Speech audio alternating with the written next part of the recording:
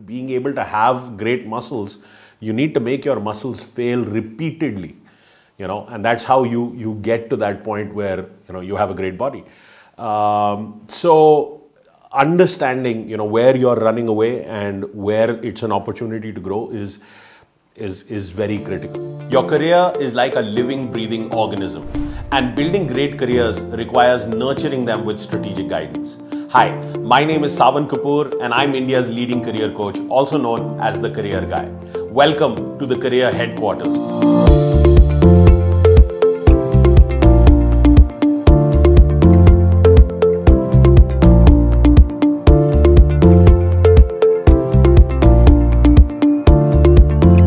Most comprehensive career podcast on the internet, where I will bring you groundbreaking insights on everything career related. Whether you're seeking a career abroad or wanting to switch industries, whether you are entry level or a mid-career professional or a senior leader, I have seen it all. As an award-winning CEO of one of the largest and most profitable beverage alcohol companies, my career spanned 3 continents, multiple industries, and provided me with an accelerated roadmap to the very top. So if you want to build an exceptional career and 3x your paycheck, this podcast is for you.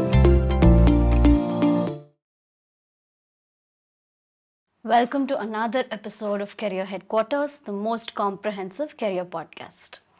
So this is a much awaited episode about switching jobs, how smart professionals change careers. So how are you today, Sawan? I'm doing great.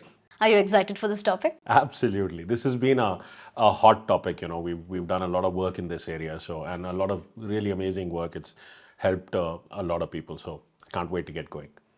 All right. So what are the reasons professionals start considering such major changes in their career in the first place? I think it comes down to a couple of reasons. People start at some point experiencing regret. If they've had a misaligned career, if they got into a job that they didn't enjoy. Because see, both of these situations, a situation where you love your job but you hate your salary, it's not a sustainable situation. Or the other way around, you love your salary but you hate your job, right? Both of these situations are not sustainable. So if you land up in a misaligned career, if in a career that is not doing both of these things for you, where you have the professional fulfillment and you make a significant amount of money, then you will start experiencing dissatisfaction, and that dissatisfaction accumulates over time. And this is one of the reasons people start to have even a midlife crisis. At some point they feel, is this all there is, right? Is this everything that I'm going to experience between now and till when I leave the planet? So people start experiencing this accumulated dissatisfaction, and that's what we call regret. So, regret is not having made the kind of progress that you expected to make. You're not at that mark. You're not at that point where you expected to be. And it could be, regret coming from not having the designation or the title. It could be regret coming from not being where you wanted to be financially. It could be regret that, you don't have professional fulfillment or the quantum of professional fulfillment that you wanted from your career or your work life. Now, what happens is, if you don't know how to handle this regret lands up, turning into anxiety. It lands up turning into a feeling of desperation that you are not future ready, that you will not be able to take care of the responsibilities that you shoulder in the various roles that you play in your life. You play the role of being someone's child. You're a son or a daughter. You play the role of being a parent to someone. You have children of your own. So, especially when it comes to those very close bonds, those family relationships, you have certain responsibilities, especially in our culture. Parents want to make sure that they can get their children married, they can get their children educated. These are some very common goals across humanity, and certainly in our culture, they, hold a tremendous amount of value and meaning. Fathers saving for their daughters or their son's wedding, and putting money away to get them educated. And the world is, it's not getting any cheaper to live in. Today children want a laptop and they want the gadgets and the phones and all of that. It's become a necessity of life. I mean, you don't need to go fancy, but you need to have one. So, expenses are going up, and all of this can give rise to a tremendous amount of anxiety. Uh, Unable to fulfill the responsibilities that you will be held to, the standard that you will be held to. And please understand that this regret and anxiety express themselves in different intensities for different people. And, these are the root causes that then express themselves as symptoms. So the symptom could be you're bored, you want to change, you're disengaged, you're victimizing your own self, that why did it happen to you? You have a bad boss, or you're working for a company that does not give you growth opportunities, or you're working in a very politically charged environment. These symptoms will start to come up. And a lot of people, they don't have the personal development or the awareness to truly introspect. Is it an opportunity to grow, or is it an opportunity to run away from? Because the human mind wants to take the path of least resistance. And unfortunately, because this is not taught to us formally, a lot of people run away from this, taking the path of least resistance, without the introspection or the reflection required. So, as I think I was explaining this in another one of our episodes, where your growth will only happen on the boundary of support and challenge. So, if you go to the gym and you're lifting weights, you've gone for 3 sets, but it's that last 2 or 3 repetitions, where your muscle is failing. It's refusing to lift the weight any longer. That's where your muscle is tearing, and that's where it's going to, come back stronger and bigger and more powerful. So failure is the precursor to success. To being able to have great muscles, you need to make your muscles fail repeatedly, and that's how you get to that point where, you have a great body. So understanding, where you're running away and where it's an opportunity to grow is very critical. And I feel this is, why people run away. They adopt that path of least resistance, and they run away from a situation, and they look for solace in the next thing, and then in the next thing, and then in the next thing. But a lesson in life is not going to leave you till it has taught you what you need to learn. And this becomes an escape mechanism. So, the root cause is the regret and the anxiety, and this expresses itself as these symptoms, and people run away without reflection. And that is what leads to making these drastic changes. And I feel that it takes a certain amount of engaging with personal development to be able to break this cycle. And it's very important because, these are problems that go through generations. Children are not going to do what you tell them to do. They are going to do what they see you do, right? So you have to be a role model in your own life, to the people who are depending on you. So this is a very important topic, and a lot of people land up attempting this topic without the awareness or the guidance or the hand-holding that is required, and it only leads to deeper disappointments.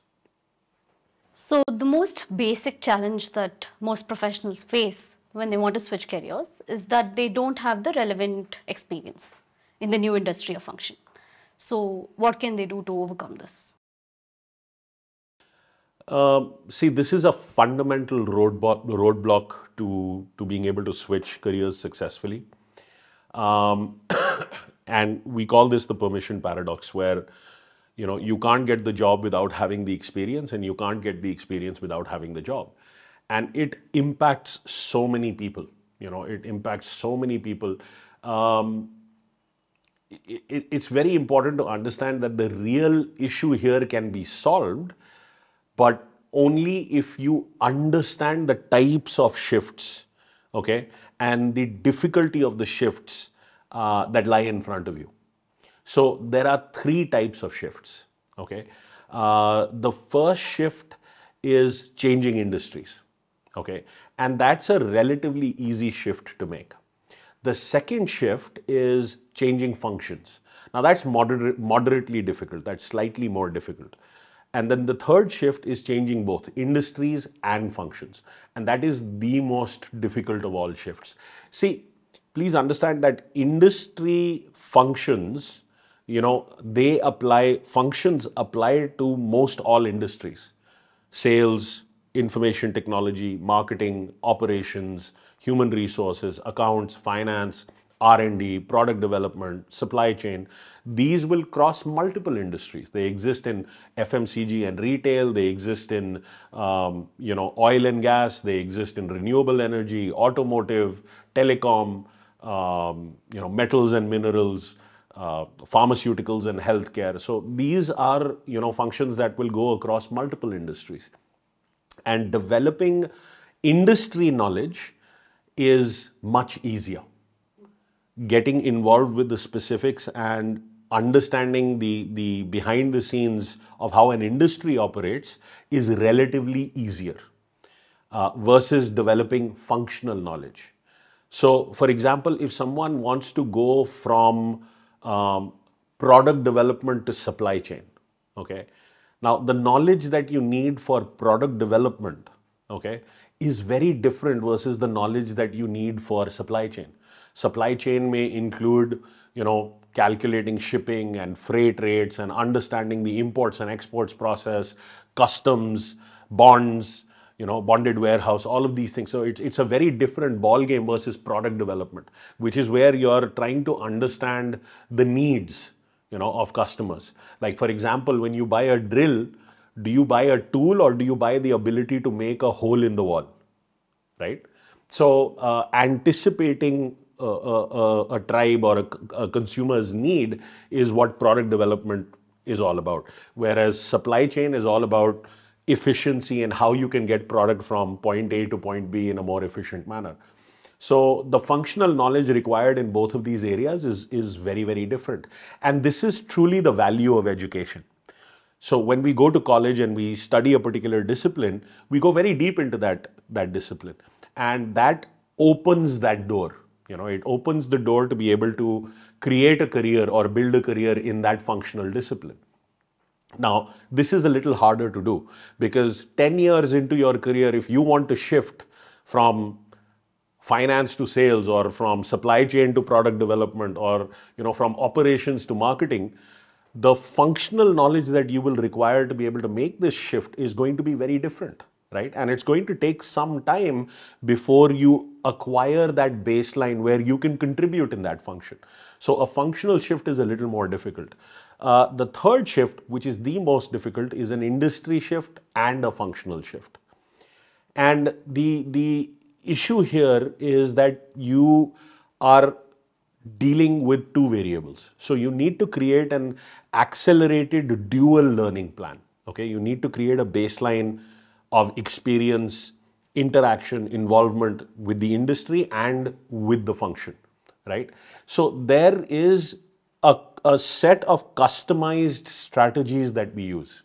There's some strategies are direct strategies like getting the credentials, demonstrating the competency, okay, to be able to open those doors. And some are indirect strategies. One of the indirect strategies is masquerading as the leader. You'd rather ask for forgiveness than ask for permission. Nobody else is leading the initiative and you just take the initiative to start leading that particular area. It can work in certain circumstances. In certain circumstances, you can get a bit of a slap on the back of your hand. So, there are a multitude of direct and indirect strategies that are used in combination, very specific to the situation that a working professional is in to create the right career switch. So if it's a complicated shift like shifting industries and functions, then for those kinds of shifts, it requires a very deep dive. It requires a very deep dive, and it's going to be a 6, 8, 10-month process. It's not going to happen overnight. This is not something that you will solve in a couple weeks or a month or even a quarter. So you need to approach it by design. You cannot approach it from just a place of desire. I would urge people to engage with this area with their eyes open and not just come at it that, I'm bored now and I want to shift and I'm just playing the game blind. All right, thank you. So, how does a powerful personal brand help professionals while they're switching careers? How does it help them get the most promising opportunities? I understand where you're coming from because, I think it's very important to build a powerful personal brand, especially in today's day and age of connected technology. See, human connection is weakening, but human communication is growing. We have access to more information than we can process. And I think the fight for someone's share of mind is becoming more and more intense. There is so much content out there that to be able to get someone's attention is becoming harder. And what personal brands do is they help anchor you in someone's mind. They get you that attention. It's a beautiful thing to invest into because it's going to pay dividends over a very long period of time. See, most powerful personal brands, they showcase humaneness, they showcase vulnerability, they showcase good and bad, failure and victory, right? They showcase that rebound, right? And who doesn't have that in life? They're not insincere, they're not ingenuine. They have to come from a place of tremendous reality. This ability to reinvent yourself needs to be a part of your personal brand. And, we are in an industry where we are creating content all of the time. And I just want to mention a few things that I feel help bring a personal brand or content in general to life in a beautiful way. So one of the things that has worked well and works very well for people who are wanting to build a personal brand is the concept of social currency. See, we share what makes us look good. So if you have the opportunity to meet a celebrity, let's say you get to meet John Abraham or Shah Rukh Khan or some popular celebrity, and you get the chance to take a photograph with them, what do you do with that photograph? Put it up. Put it up or put it on social media, share it in your WhatsApp groups, right? So you're going to let people know that you had the opportunity to engage with someone who makes you look good. This is the kind of company you keep, right? So social currency is a very powerful concept. It's that leveraged equity of someone else's brand. The more you can put yourself in situations where you can leverage social currency, it's an easier way. It's a shortcut to being able to build a brand. Another thing to keep in mind is environmental triggers. So if I ask you the question, when do you think of Kellogg cornflakes? Do you think of it in the morning or do you think of it at night? Morning. Right, it's breakfast cereal, right? So naturally you think of it in the morning. So somebody had actually done research and they'd looked at Twitter mentions of Kellogg's breakfast cereal. And they saw a huge spike at around between 6 a.m. to 9 a.m. in the morning. Right, breakfast time. So it's an environmental trigger. So you can design the environment around a brand, maybe a personal brand or a product brand. You can design it where these environmental triggers can help accelerate the strength, intensity, and power with which a brand is being built. So for example, in the wine and spirits business, we used to see that, all brand building activities such as this, in the evening time have a much greater impact because that's where you want to come back home, you want to have that glass of wine or, you want to have a drink or something like that. Similarly, if you look at a product like Kit Kat, okay, now it was a great product. but the sales were normal, they were ordinary. And their marketing people came up with this campaign, have a break, have a Kit Kat, right? Sales jumped 400% because they associated the consumption of Kit Kat with taking a break, right? So it was a very powerful campaign, entirely based in the concept of environmental triggers. The third thing that I'd like to point out here is brands and people as brands, they connect emotionally, right? So it needs to create emotional arousal, right? And negative emotions can create emotional arousal, and positive emotions can create emotional arousal. But it needs to be high emotional arousal. It cannot be low arousal. So if you look at negative emotions like anger or anxiety, they can create very high emotional arousal, right? But if you look at a negative emotion like sadness, it doesn't create very high emotional arousal, right? If you look at positive emotions like awe or amusement or excitement, they can create very high emotional arousal. They can get you to follow a call to action. Whereas contentment, which is a positive emotion, doesn't create very high emotional arousal. It settles you. So brands connect emotionally. I remember when the Pulwama attacks happened, I was part of the Madras Management Association here, and the chief there had invited me for a talk where, the soldier, I think his name was Commander Abhinandan Vartman. He had landed behind enemy lines, and then he was a prisoner of war in Pakistan, and after days he was released and came back, and he was being glorified by the whole nation, very deservedly so his father was giving a speech about this whole experience at the Madras Management Association, and I went over for that talk because I was very inspired by this young man who, in such a difficult situation, acted with the right presence of mind and acted with the right poise to be able to find a way back. Of course, there were other factors also that brought him back, but the fact is that he was able to come back to his motherland safe and sound. I went for that speech, and I had the opportunity to take a photo with his father. And he was the parent of a national hero. It was a brand that was connecting with all of India in a very emotional way, right? Because it helped us break through the perceptions that Indians never take action. Indians will not do anything. They'll just talk a big game, but they won't do anything. And here was someone who was the face of having taken action, right? And taken appropriate action in the eyes of our fellow countrymen. So brands connect emotionally, right? When you can tap into someone's emotion, you can have a very powerful connect with that individual. And that's where, personal brands that are built on emotional experiences, emotional pillars, can have a very profound connect. The next thing that helps is building yourself to grow.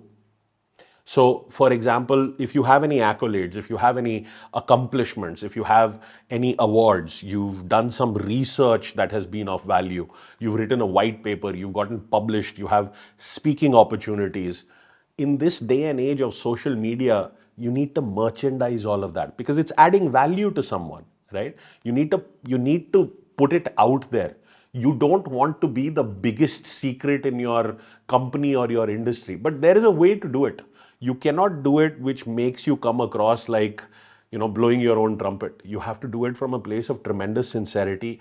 You have to give the right credit because we don't do anything alone.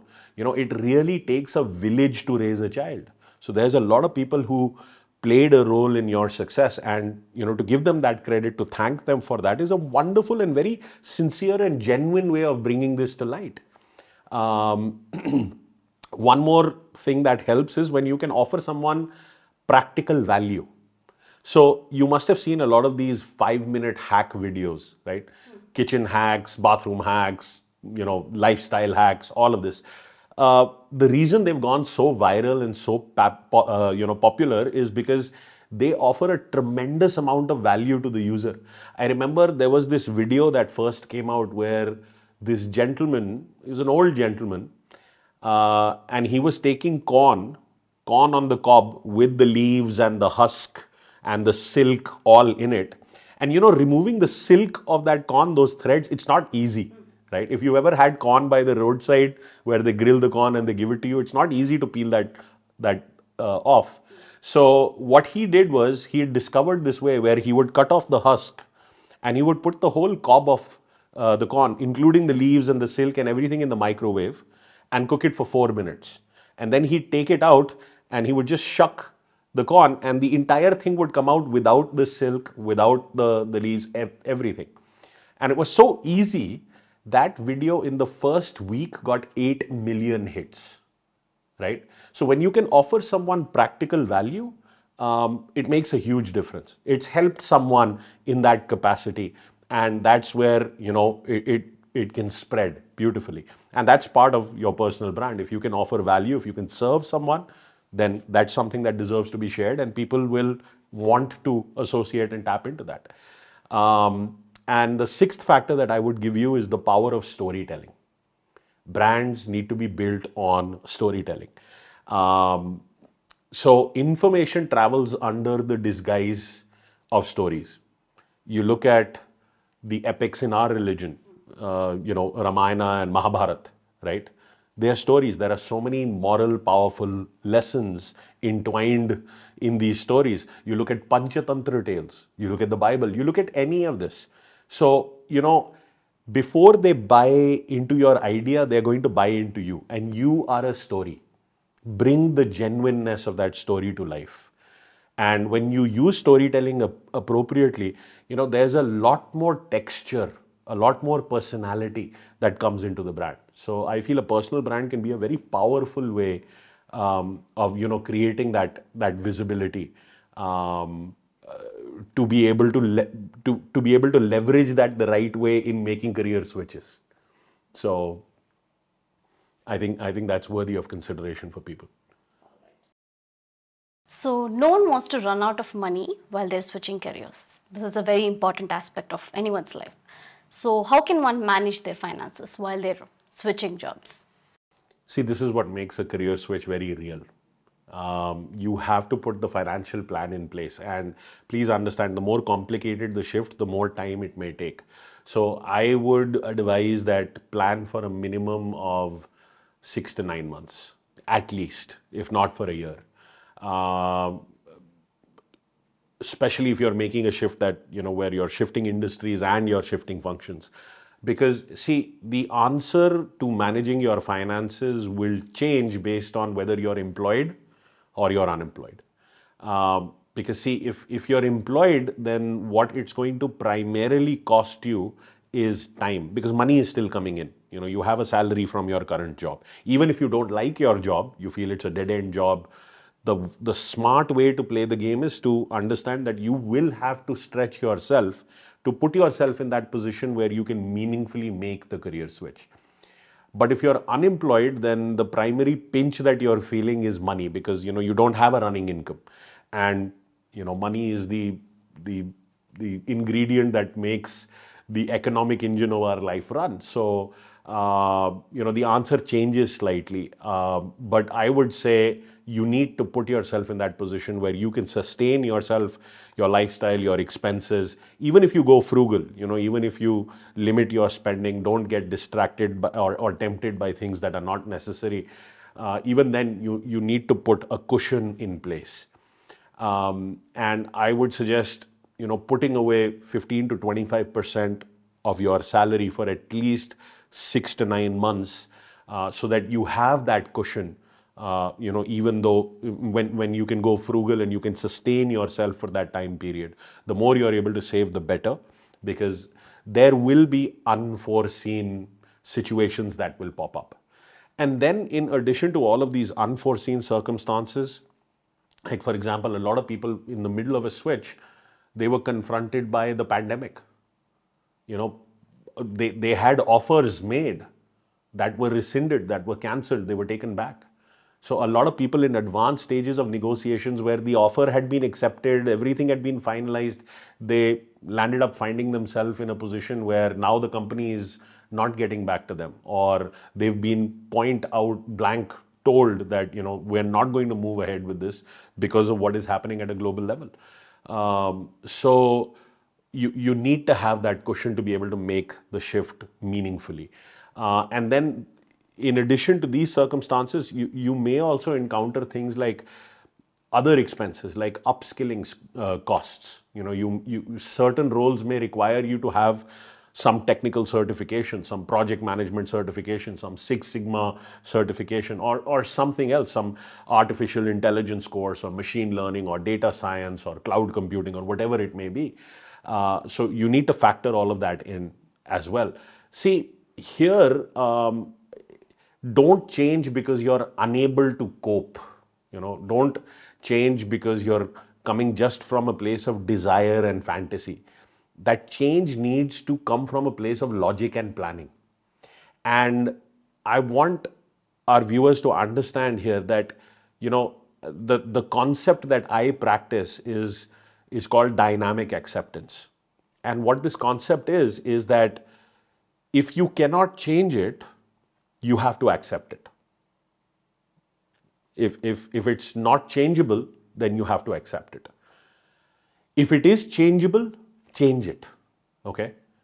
And if it is unacceptable, then you need to remove yourself from that situation.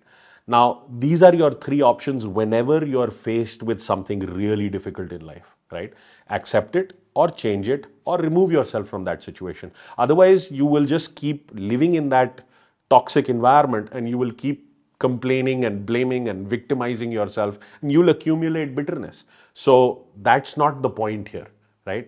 You don't take a problem and then add an even bigger problem to it, right? So you're not in the right career and you keep going on in that career because you don't know how to switch and you're unwilling to get the knowledge of how to switch. Now what you have done is, in essence, you've taken a problem that you had and you added an even bigger problem to it by becoming bitter and accumulating all of that regret. Because, that's the nature of being able to reinvent yourself. You reinvent yourself when you learn these deep lessons through your life experience. See, the ability to take good decisions comes from experience, and experience comes from taking bad decisions. So, this difficulty that came into your life, it came into your life for a reason. And the reason was that it is helping redirect you. It's helping you become the masterpiece that you were meant to be. Because these lessons in life will not leave you till they have taught you what you need to learn. Otherwise, you'll endlessly be stuck in that negative loop. And it takes some time and some repetition, unfortunately, for people to realize that they have been the biggest obstacle in their own way. A lot of people, unfortunately, don't learn even after burning their own hand in the fire. You must have the capacity to be able to learn from your experience. And that is where a custom plan is required, to deploy the right direct and the right indirect, the right implied strategies to be able to break through problems like the permission paradox. Like I say, if you're learning how to swim, do it in the shallow end of the pool to begin with. Don't jump into the English Channel. Don't jump into an ocean, right? And that's the value of coaching. All right, so with that, we come to the end of this episode. Thank you. It was very helpful and very insightful. And there's a lot more to learn. So I can only hope that every working professional watching this gets meaningful help that they so require for this very important part of their lives. Yes, yes. That's the hope. And, that's why we're on this mission. We want to reach 1 million people, be able to lead a meaningful career, to find their dream job, and build a life that they truly deserve. 3x their paycheck, create that acceleration in their career. Because that, the great pay that you receive, it's an outcome of having contributed irresistible value. You have to give first in life before that value will flow back to you. That's just a fundamental rule. You have to give first. You have to do this before you can do this. So that's what we focus on the process of helping you become that individual. May it be based in personal strategies or may it be based in career strategies. Typically, it's a combination of both. And that personal alignment, that foundation has to come before the career strategies. So once you build a strong foundation, and people experience success in our courses and programs at differing paces. Some people will be able to break through in 3 weeks, 4 weeks. Some people will take a couple of months. That's because people of different levels of personal development come into the program, right? So this is why even if you don't need as much help on the personal development side, you may be much more developed, you still need to go through this, because a crack in an otherwise very strong foundation will ultimately lead to the breaking of the foundation and the falling of the building. And it's very essential to understand that. People who don't understand it fall into that category where, you become the biggest roadblock in your own way because you've developed this intellectual arrogance where you think this is not something you need. But if you're just open-minded for a couple of months of your life, okay? So if you're going to live 80 years, 90 years, I hope everyone, watching has a very long life. But if you're going to live that long a life, 2 months is nothing, right? And if that 2 months can help accelerate you to 3x, and then you've mastered the system where you can do it at will, you need to ask yourself the question, are you worth it to yourself, right? Great. All right. Thank you for all the gyan. Lovely. We'll see you in the next episode. Thank you for listening to this episode of the Career Headquarters, the most comprehensive career podcast dedicated to building exceptional careers. If you enjoyed this conversation, please share this with someone you think would benefit from the ideas and the insights shared on this episode. Don't forget to subscribe to the show on Spotify, Apple, Google, Overcast, Castro, or Breaker. If you want to learn more about building an extraordinary career for yourself, I invite you to come attend my free Power Up Your Career live workshop. In this workshop, I will teach you the step-by-step process of landing your dream job in less than 90 days. The link to register is in the description below, and I will see you live at the workshop.